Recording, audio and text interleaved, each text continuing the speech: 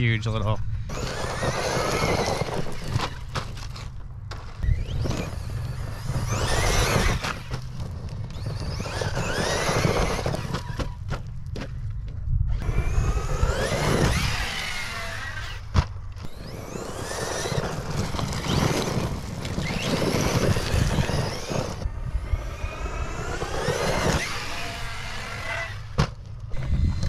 What is going on, everybody? Tyson here with Garage Life RC, and I am out here today with my sledge. Got some new M2C stuff on it, and so I want to check out this chassis, get it out here for its first run.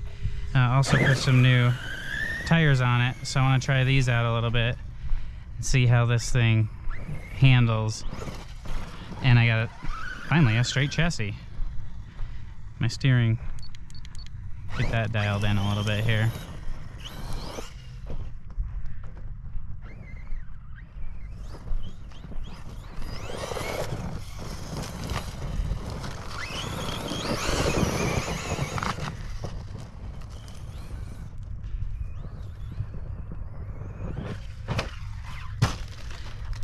I don't know how long we're gonna last out here in the heat. It's about 102 degrees.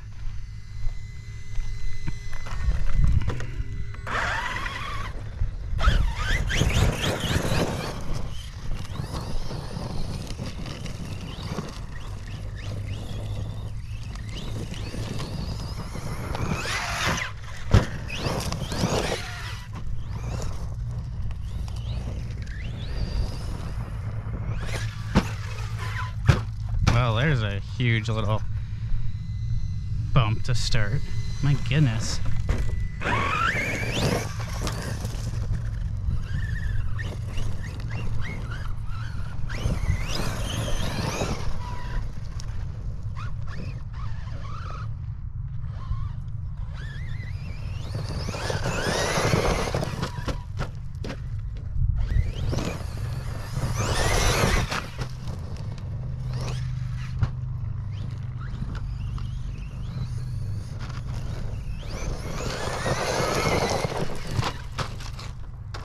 Holy cow, that rock just totally flipped us on edge.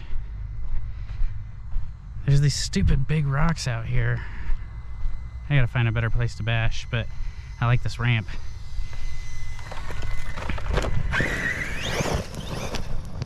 These tires are definitely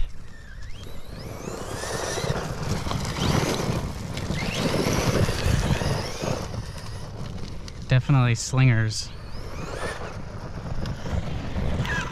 I mean, it's slinging frickin' rocks at my face all over the place, dust flying.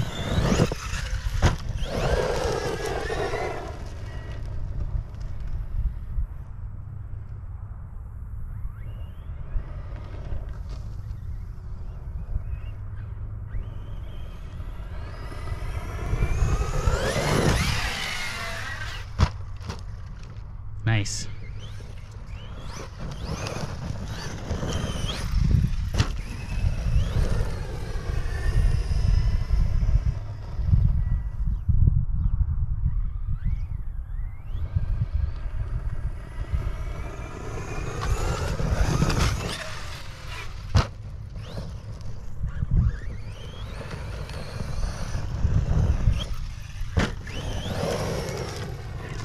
So many things out here that throw you off. Or like that, you pull a before you even hit the jump.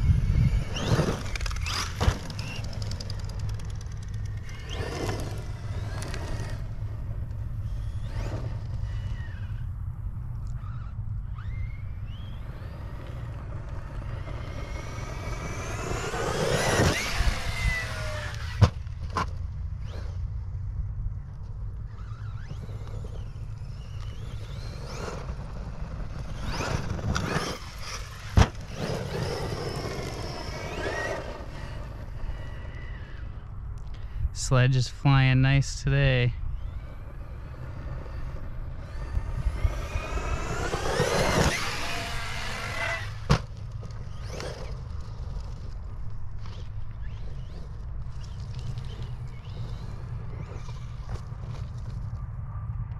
Uh-oh.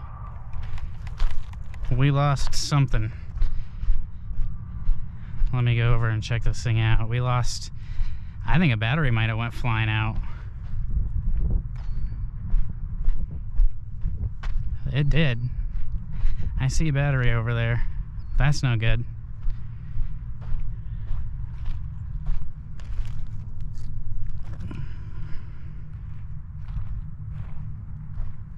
Kind of broke through the casing a little bit. Let's take this apart.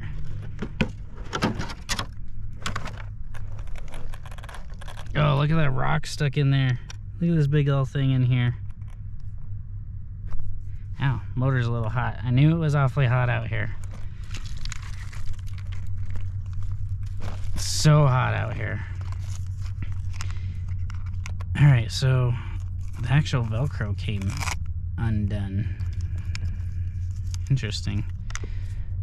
Well, I should probably go fix that. Redo my straps a little bit. I gotta let this thing, I might actually turn it on and just let the fan run. I need to get a fan on my motor, I think.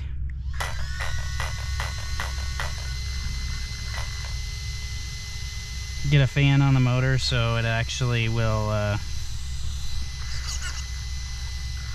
cool the motor down a little bit. But that's alright, we got some good sends in.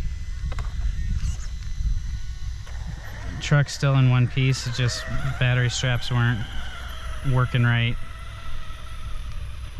The Garage Life RC wing mount held up great again to some of those huge wing digs. My wing is a little messed up itself, but it's been breaking from all the times I hit it. I needed to put a new wing on there. I mean, these tires seem to do well. They grip good. They're a little puffy, and what I mean by that is provides a little bit of sway when you're going back and forth. They have enough play in them to send the truck kind of side to side, so loses a little bit of the stability. Other than that, still got the Max 8 G2 in here. I got to tune that a little bit because I do have the timing turned up a little bit, and I think that's providing some of the heat. Definitely shouldn't be getting this hot, but I think I also need some, I think I need to get some fans on the motor here, help cool it down, especially in these, I mean, this is like I said, 102 degrees or something like that, and I'm ripping it around in the dust and the dirt here, so I might just have to put some fans on the motor. And also, gosh, this place is just so rocky. You get rocks up in the gears and it kind of destroys everything. But, you know, you bash where you can, you live with it how you can. So that's where we're at with it. We're living with it how we can. Need to fix that. Look how those are far out. You do what you can, but I'll take this apart and adjust my Velcros around a little bit to hold it in quite a bit better. So thanks for checking this video out. Don't forget to subscribe and follow along with my build. I'm building the ultimate basher, which is based on a Techno MT410 that's extended out, but I'm building that thing super tough. A lot of M2C stuff on it, pretty much everything you can get for the M2C stuff. And we're gonna come out and send this thing. Probably gonna utilize that for the East Tactics Jump Challenge for August, and send it as high and far as I possibly can. So we're gonna be doing some cool stuff. Thanks for coming along on the ride, and we're gonna go home, get this thing fixed up, which thankfully isn't gonna cost me anything, just a little bit of tuning, adjusting, and we'll be back out to give the sledge some more action with these Power Hobby Raptors.